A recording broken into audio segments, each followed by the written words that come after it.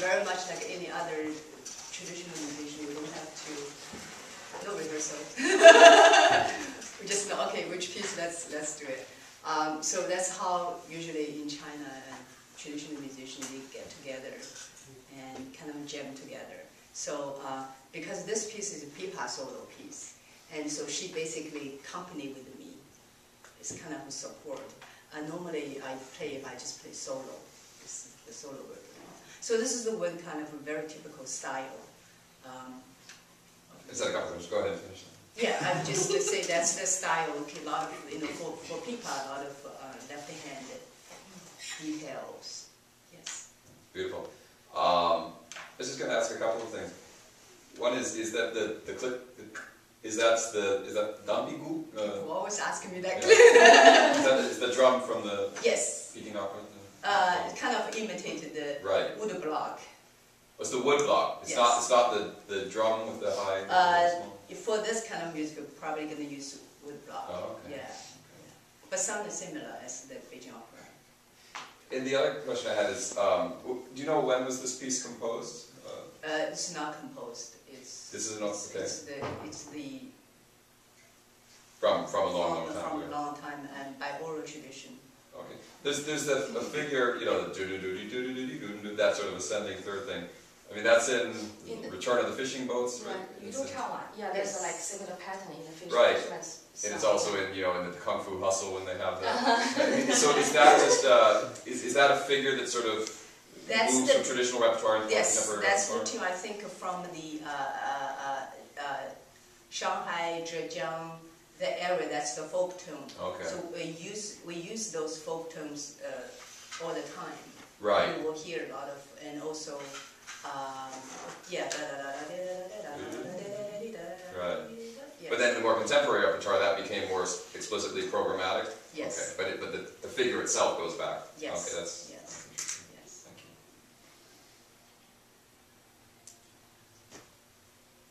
More questions? You have tons of... Oh, yeah, I have tons of questions. There's so many.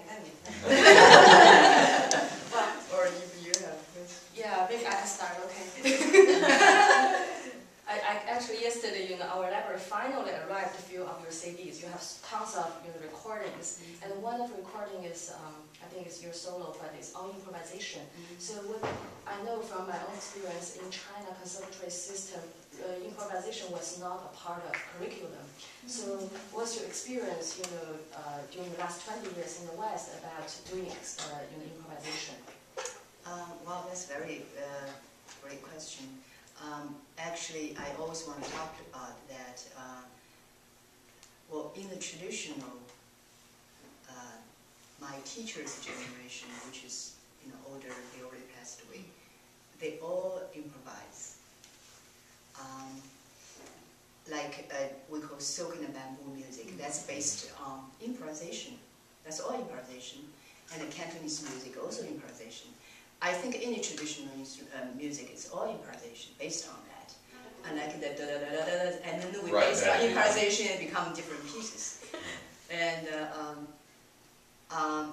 for China, the modern history, because this kind of specialty history, because the specialty history we lost everything. We wanted control. We wanted central, So all we notate down the older generation mastered how they play those traditional tune, especially the folk tune, and then we notate down, we published. So all the younger generation follow that sheet to play. We all trained from music conservatory. That's how we learned the traditional folk music. We lost the other side, which is the improvisation, the freedom side. And when I came this country 20 years ago, I had experience. I just talked about a little bit this morning. I played with a jazz musician, and then they based on all improvisation. And in the studio, they just say, everyone take turns solo, and all very enjoyable. And then suddenly they said, "Woman, your turn." I said, "What turn? What I do?" Play solo. I said, "What I'm going to play? Anything you like." I said, "What about Chinese tune?" She said, "Oh, fine." So that's how I kind of through all the experience, work with the different musicians from different cultural background, and then I kind of remind myself, like, what about Chinese music? Because musicians always ask me, what is Chinese traditional music? Do you do improvisation? I said, yeah, wait a minute, let me think about it. We actually do, but my generation didn't. I don't know, they still have or not in the conservatory. I think now improvisation become gradually a big part of curriculum. Oh, so that's good. It's also my experience, and I started doing that, and I enjoyed it. I loved it. Yes. Now, when you did you go to New Haven first? Yes. Your first camp? Okay, And then wow, you so, really know. Well, I was excited. I grew up like a half an hour away from New Haven. Oh. So.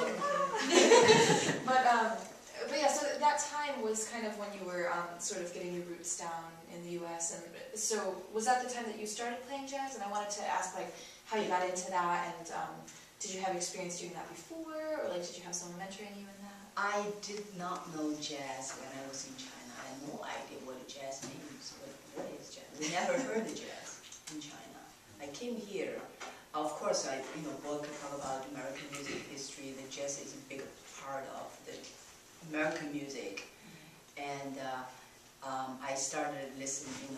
People sometimes introduced me to Kennington Big Band, and then when I think music community is small, and I played it when I arrived in this country. I played mostly in Chinatown area in New York.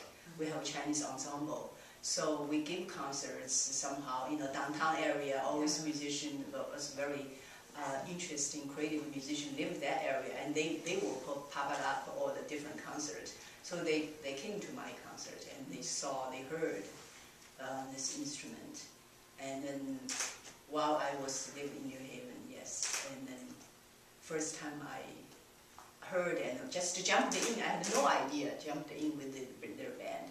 Just shake hands and hi, and then just let's try it. So that's how I started.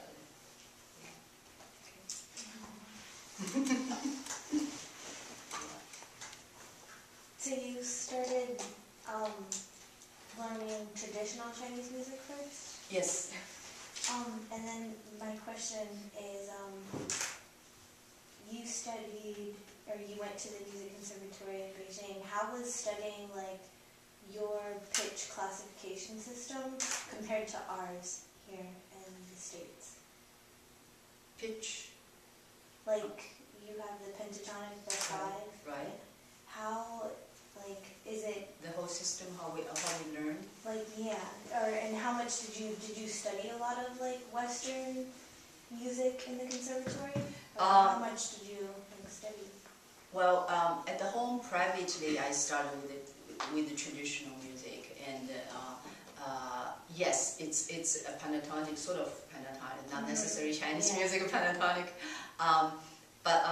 so we have traditional notation. We learned, which is a number system, and I think also kind of adopted from Japanese. They shakuhachi, they use that notation, so I think the Chinese kind of adopted that. But the ancient notation, we have number. We have like description. It's not the notation. It's all which finger, which string, which are you plucking, are you this word. So more described kind of. So later we have the numbers. I learned the odd number system notation, and then movable do. Always do re mi sol la si, do re mi sol la si. Never say we singing always do re mi fa sol la ti. We never sing A B C D. I couldn't work for me A B C D. I like my son, he plays piano, and I asked him to sing. He couldn't sing at all. It's all here, but I said, can you sing out? Like da la la da la la so. So he couldn't. A G, like what? It's a different system. Yeah. But in the conservatory, we have to learn Western, both. We have to learn Western notation and Western theory of music history, which is all before